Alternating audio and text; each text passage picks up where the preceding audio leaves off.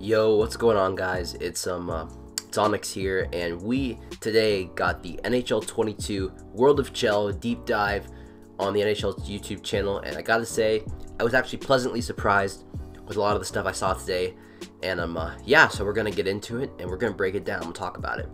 First of all, I wanted to say right now, if I sound sick, because I am really sick right now. I have a horrible sinus infection.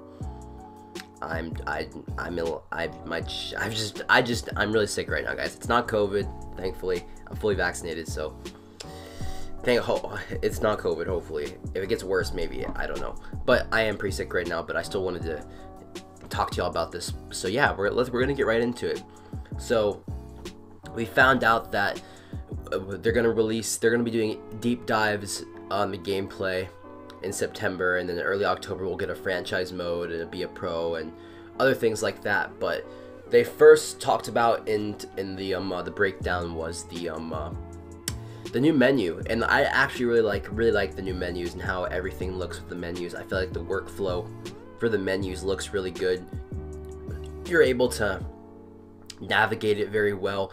I like it looks aesthetically pleasing. Your guy skating on the actual ice, it looks very aesthetically pleasing, and it's just the workflow they've made it to where now in lobbies you can go between modes without having to exit lobbies, which is going to save so much time.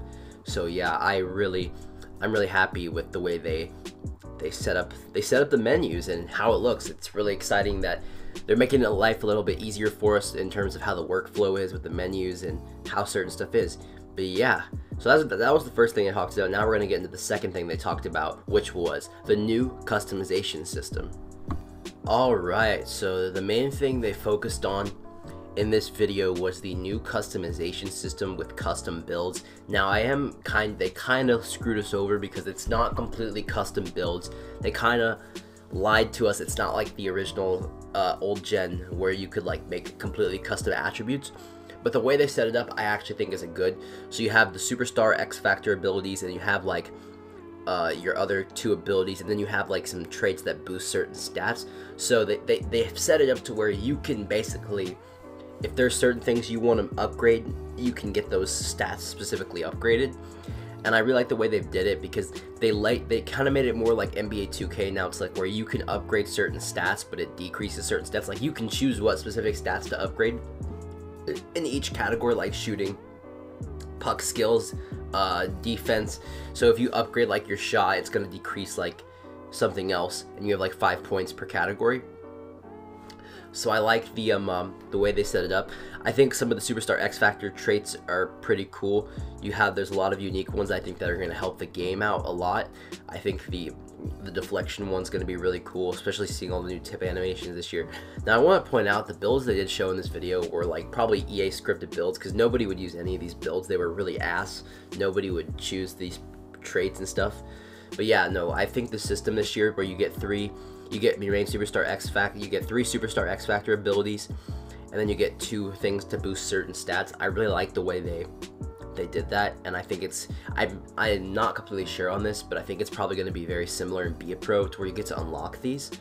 So yeah, no, I'm very happy with the way the EA Essential thing. They announced that the beta is coming out tomorrow. It's coming out I think about 1 o'clock. It's private beta, it's closed, but I signed up for the beta, so I'm gonna be able to play it, and I will give y'all my thoughts and opinions after a week of playing the beta, because it lasts for about a week. So I'm definitely gonna play the beta, and I'm gonna give y'all my honest opinions on what I think of the game and how it plays and everything. But yeah, that's really all I have to say. They didn't really have to make this 27 minutes. They spent a lot of time just showing off builds and stuff, but really it's just the new customization. They spent a lot of time on the new menus, but they said the only thing I didn't like was the club finals is still staying the way it is. They just made it shorter, but it's still that same ass format.